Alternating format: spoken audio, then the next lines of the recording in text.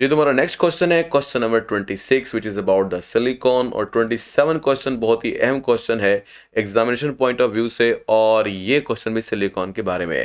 तो ये क्वेश्चन आपस में है लिंक्ड, इनको अभी हम समझते हैं। तो पहले जिक्र करते हैं सिलिकॉन होता क्या है। तो सिलिकॉन्स आर इनऑर्गेनिक पॉलीमर, तो ये बात आपने याद कर लेनी है। पॉलीमर से मुराद आप ये ले लीजिएगा कि ऐसे कंपाउंड जो कि छोटे छोटे कंपाउंड से मिलकर बनते हैं, यानी मोनोमर से या मोनोमर के मिलने से जो बड़ा कंपाउंड बनता है इट इज कॉल्ड पॉलीमर। मर मतलब टुकड़ा, मोनो मतलब एक, तो एक टुकड़ा एक टुकड़े से मिलेगा और फिर कई टुकड़े मिलते हुए जो बड़े टुकड़े बनेंगे वो कहलाएंगे पॉलीमर्स। तो बहरहाल इसके बारे में मैं थोड़ा समझाता हूँ आपको, लेकिन इसको बुक को समझ लेते हैं कि silicones are form by the ये तैयार कैसे होता है। आपको प्रिपरेशन दी जा रही है by the hydrolysis of the CH3 ये एक मोनोमर है। इस मोनोमर से अभी हम एक पॉलीमर बनाते हैं। मैं आपको क्विकली दिखाता हूँ। मान लीजिए ये हमारे पास है सिलिकॉन और इसके साथ इधर और इधर लगा हुआ है क्लोरीन। ये हो गया जी Cl2 जो आपको यहाँ नजर आ रहा था Cl2, ठीक है जी। अब आते हैं Si के साथ दो दफा आपने लगाना है CH3, यानी ऊपर भी और नीचे भी। ये आपके पास लगेगा CH3 और नीचे भी CH3। अब वो कहता है कि इसकी करनी है आपने जी हाइड्रोलिसिस। तो हम हाइड्रोलिसिस करते हैं। हाइड्रोलिसिस यानी रिएक्शन करवा दें इसका पानी के साथ H और OH। अब क्या करेंगे, एक साइड से क्लोरीन और दूसरी साइड से आपने H रिमूव कर देना है। ये जी ये आपके पास रिमूव हो जाएगा। अब जो नेक्स्ट बनने वाला है वो आप लिखें, हाँ जी वही लगाएं Si। अच्छा मैं आपको थोड़ा सा यहाँ समझा देता हूँ बात को। जैसे हमने इस साइड से पानी जोड़ा है, तो अगर हम दूसरी साइड से भी पानी को जोड़ दें तो वहां से भी ये Cl निकल जाएगा, ठीक है, HCl बनकर। और इसकी जगह आप फिलहाल आप खाली रख लें तो मर्जी है। तो देखो भाई ये मैंने खाली रख दी है। अब ये क्या बन रहा है, CH3 वैसे का वैसा ही। बाज बुक्स यहाँ पर आपको R लिखते हुए नजर आएंगी, तो R भी मिथाइल ग्रुप की अलामत है, तो वो बात भी ठीक है। अच्छा यहाँ पर फिर क्या लगेगा, OH, ठीक है जी, यानी पानी का H तो निकल गया और OH यहाँ लग गया। और दूसरी साइड पर इस साइड पे सोचें तो ये भी आपके पास OH बन गया, ठीक है जी। ये तो अमल हो गया हाइड्रोलिसिस का कंप्लीट। इसके बाद वो कहता है कि सिलिकॉन एटम्स आर जॉइंड, ये जुड़ जाएंगे आपस में बाय द ऑक्सीजन एटम। ये कैसे जुड़ेंगे, ये आपके पास फिर एक मोनोमर बन गया। अब इस मोनोमर को अब हम पॉलीमर में चेंज कर लगे। रियल मोनोमर ये है और इस मोनोमर को इसी जैसे दूसरे मोनोमर से जोड़ें, प्लस यही मोनोमर दोबारा। तो ये मैंने मॉलिक्यूल दोबारा बना दिया है। अब आप ऐसा करेंगे कि इसमें से कुछ रिमूव करेंगे। कौन सा, एक साइड से आप निकाल देंगे H और दूसरी साइड से आप निकाल देंगे OH, ठीक है ना। और आगे अगर जुड़ने लगेगा तो यहां से भी इसी तरह से, जैसे इस मॉलिक्यूल से, यानी या चलो कह लीजिए इस मॉलिक्यूल से जो आपको नेक्स्ट नजर आ रहा है H निकला है, तो यहां से भी क्या होगा जी, H निकल जाएगा, ठीक है। और जैसे आपको इस मॉलिक्यूल से अगला हिस्सा OH निकलता नजर आया है, तो इस मॉलिक्यूल से भी आपको OH निकलता नजर आएगा, ठीक है जी। तो अब क्या हो लगेगा है, अब हम इन चीजों को रिमूव कर दें तो जो बाकी बचती हैं उनको हम लिखते हैं। मैं यहाँ नीचे करके लिख रहा हूं उसको। तो देखें जी, थोड़ा क्विकली देखेंगे, जरा आसान करके लिखेंगे। SI यानी ये रहा वो जी SI, सही। और इसके ऊपर और नीचे वही रहेगा मिथाइल ग्रुप, लगाया नहीं है फिलहाल ताकि सादा रहे। और इस साइड पर और उस साइड पर एक ग्रुप। यहाँ पर क्या रह गया जी, यहाँ पर रह गया O, तो इधर हमने लगा दिया O। अब आगे क्या है, आगे ये तो सारा का सारा खत्म, तो फिर क्या रह गया, सिर्फ ऑक्सीजन। तो सिलिकॉन के बाद ऑक्सीजन, फिर क्या आ गया, फिर आपके पास ये दोबारा से सिलिकॉन आ गया, तो ये आपके पास सिलिकॉन आ गया। फिर दोबारा सिलिकॉन के ऊपर और नीचे R। आगे चलते हैं तो आपको क्या नजर आ रहा है, ये OH तो खत्म हो गया था ना यहाँ से, तो OH खत्म हो जाएगा। लेकिन अगर हम आगे चलाएं तो ये दोबारा रिपीट होगा, मतलब O, फिर उसके बाद सिलिकॉन और फिर उसके बाद O एंड सो ऑन। तो इस तरह से लॉन्ग चेन बनेगी और वो कहलाएगी पॉलीमर्स। और उन पॉलीमर का नाम क्या है जी, सिलिकॉन, ठीक है जी। तो सिलिकॉन्स के बारे में हमने सीखा यहाँ पर, और इसी चीज का जिक्र आगे किया है कि silicon atoms are joined by oxygen atom. तो ये है जी वो ऑक्सीजन एटम, यानी सिलिकॉन को सिलिकॉन से जोड़ने के लिए काम आने वाला है जी ऑक्सीजन एटम। और फिर दोबारा से यही आगे की तरफ अमल चलता चला जाएगा। तो अगर हम इसको हाईलाइट करें तो अब आपको समझ में आएगी बात कि यहाँ पर भी एक ऑक्सीजन है, यहाँ पर भी एक ऑक्सीजन है, यहाँ पर भी एक ऑक्सीजन है और इधर भी एक ऑक्सीजन है, जो कि क्या कर रहे हैं, एक ब्रिज की सूरत इख्तियार करते जा रहे हैं। तो आपको ये समझ में आया कि किस तरीके से oxygen acts like a bridge between the two silicon, and silicon make a long chain, and this property makes the silicon different from the carbon, because carbon has a very specific property about the catenation,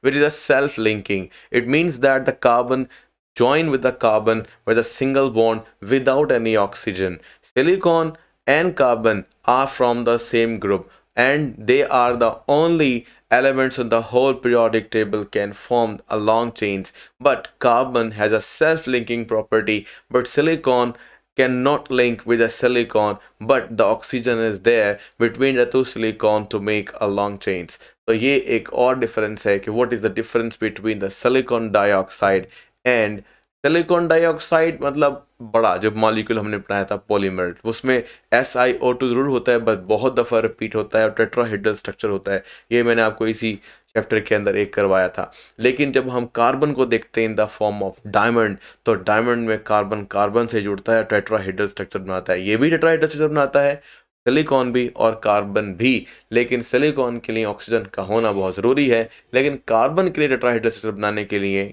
in the form of diamond oxygen की ज़रूरत नहीं होती है। चलते हैं अपने next question की तरफ, और वो question 27, silicones are better lubricant. Silicones कई तरह के होते हैं। ये जैसे मिसाल की तरफ मैं आपको मिसाल एग्जांपल देता हूँ, जब दो शीशों को जोड़ते हैं तो दरमियान में एक पेस्ट डालते हैं, दैट इज सिलिकॉन। जूतों के तलवे या सोल लगाने के लिए भी सिलिकॉन्स का इस्तेमाल किया जाता है। मुख्तलिफ जगहों पे हार्डनिंग मटेरियल भी सिलिकॉन की कुछ टाइप्स हैं जो काफ़ी हार्ड रहते हैं, तो हार्ड बनाने के लिए भी सिलिकॉन, हार्ड मतलब इतना हार्ड नहीं कि जैसे पत्थर की तरह हार्ड, मतलब जैसे एक ऐसी रबड़ जो टूट ना रही हो, तो ऐसा सिलिकॉन होता है। तो इस तरह के हार्ड चीज़ें बनाने के काम आ सकता है डिफरेंट रिक्वायरमेंट के मुताबिक। तो यहाँ पर जो हम सिलिकॉन ले रहे हैं, एक्चुअली दीज आर सिलिकॉन्स, यानी कि कंपाउंड्स ऑफ सिलिकॉन, लेकिन वो कंपाउंड कैसे बनेंगे, जैसे हमने पॉलीमर बनाना भी सीखा है। तो बात यहाँ पर ये है कि ये ऐसा भी है सिलिकॉन्स जो कि लुब्रिकेंट के तौर पे इस्तेमाल होते हैं। लुब्रिकेंट्स वो होते हैं जो मशीनरी के पार्ट्स के दरमियान रेजिस्टेंस को या फ्रिक्शन को कम करते हैं। तो वो कहता है कि ये ज़्यादा अच्छे हैं। जैसे आपने घर में देखा होगा, आपके घर मशीन होगी तो उसके अंदर आप एक ऑयल ड्रॉप डालते हैं, तो मतलब वो मशीन या कपड़ों की सिलाई करने वाली मशीन हो या कोई दूसरी मशीन हो, तो उसके अंदर आप ये ऑयल डालते हैं। तो वो ऑयल जो होते हैं वो जैसे यहाँ पे लिखा हुआ है पेट्रोलियम ऑयल, तो वो पेट्रोलियम ऑयल कहलाते हैं, ठीक है ना। तो वो भी डाले जाते हैं एज अ लुब्रिकेंट, लेकिन सिलिकॉन भी। तो कहते हैं सिलिकॉन बेटर है, वो क्यों? या फिर एक क्वेश्चन आ सकता है ऐसे, what is the effect of temperature upon the viscosity of silicones. यानी ये क्वेश्चन थोड़ा मैंने हाईलाइट कर दिया है आपके लिए, ताकि ये क्वेश्चन दो तरीके से आ सकता है, यानी कि why silicones lubricants are preferred over the petroleum oil, एक why the silicon lubricants are better than the petroleum oil, to ये क्वेश्चन यूं भी आ सकता है, what is the effect of temperature on silicon और विस्कोसिटी ऑफ सिलिकॉन्स। तो ये question का आंसर सेम ही है। अब वो क्वेश्चन का आंसर क्या है ये देखते हैं जी। तो लिखता है इन silicon very small change in viscosity takes place by changing the temperature। ये जी बेसिक लाइन या फिर कह लें सबसे इंपॉर्टेंट कॉन्सेप्ट। देखो मैं आपको बात समझा देता हूँ। वो ऐसा है कि मिसाल के तौर पर आपके पास क्या होता है कि कुछ मुल्क या कुछ कंट्रीज या कुछ इवन के मशीनरी पार्ट्स, जैसे वो फ्रिक्शन आपको कहा है कि मूव करते हैं, मूव करने से क्या होता है, टेम्परेचर राइज करता है। टेम्परेचर के राइज करने से वो जो उसके दरमियान लुब्रिकेंट होगा उसका टेम्परेचर भी टेम्परेचर ज़्यादा हो जाएगा, वो गर्म हो जाएगा। अगर सोचो कि आपने वहाँ पर डाला हुआ है ग्रीस, जैसे कि आप ग्रीस का इस्तेमाल करते हो मशीनरी में, ऑयल डालते हैं, उसको भी पेट्रोलियम बोल सकते हैं, पेट्रोलियम ऑयल, या इवन कि आप होठों पे लगाते हैं पेट्रोलियम जेली, वो भी आपके पास वो लुब्रिकेंट ही है, लेकिन वो ज़रा आप खुद लगा लेते हैं। तो मामला ये है कि जो लुब्रिकेंट्स हैं जब वो भी गर्म होते हैं तो वो पिघलने लगते हैं, और वो उनकी जो पिघलने से मुराद है कि जो उनकी थिकनेस होती है वो कम हो जाती है, या दूसरे अल्फाज में कहें इनकी विस्कोसिटी कम हो जाती है, और वो पिघल कर उस मशीनरी के पार्ट से निकल जाते हैं। और जैसे आपने कभी कभी एक नई ऐसा हुआ हो कि आपने एक सूट दिया हो टेलर को सिलने के लिए, जब वो सिल के आता है तो उसके ऊपर ताक धब्बे लगे होते हैं, तो वो कहता है जी मशीन के हैं जी, हम क्या करते हैं, मशीन ने निकाल दिए हैं। तो बात ये है कि मशीन में वो ऑयल डाला होता है, लेकिन जो कि मशीन मुसलसल चलती रहती है, तो गर्मी की वजह से वो जो अंदर लुब्रिकेट्स होते हैं वो पिघल कर बाहर आ जाते हैं और ख़राब करते हैं। यही है जी टेम्परेचर ऑन पेट्रोलियम ऑयल। लेकिन जब हम सिलिकॉन जो हमारे पास लुब्रिकेंट्स हैं उनके ऊपर टेम्परेचर का असर देखते हैं तो वो इतना ज़्यादा नहीं होता। देखिए इन्हें समझाने के लिए बुक ने क्या कहा है।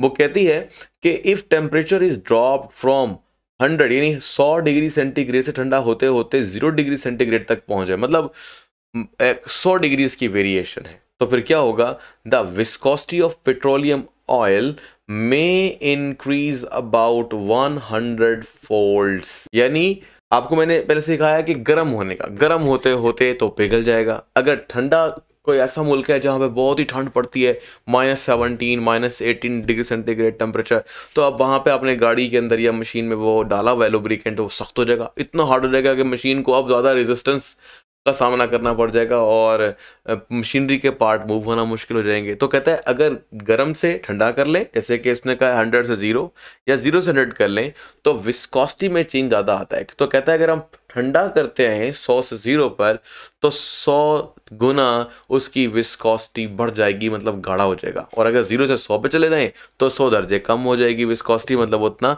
ही ज़्यादा लिक्विड बन जाएगा। जबकि इसके मुकाबले में अगर हम आगे चलते हैं, वो लिखता है कि where as the silicon oil, यानी सिलिकॉन का इस्तेमाल आप करते हैं तो increase is less than 4 folds, यानी जस्ट 4 गुना तब्दीली आएगी। मतलब अगर गर्म से ठंडा कर रहे हैं तो 4 गुना सख्त होगा, और अगर ठंडे से गर्म कर रहे हैं तो 4 गुना नरम हो जाएगा, विस्कस, यानी कह लें कि लेस विस्कस हो जाएगा।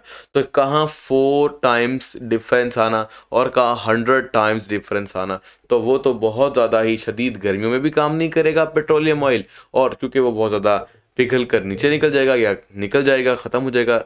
और दूसरे नंबर पर बहुत शदीद सर्दी पड़ी तो इतना जम जाएगा कि पुर्जे इस तरह से या मशीनरी पार्ट्स इस तरह से मूव नहीं करेंगे।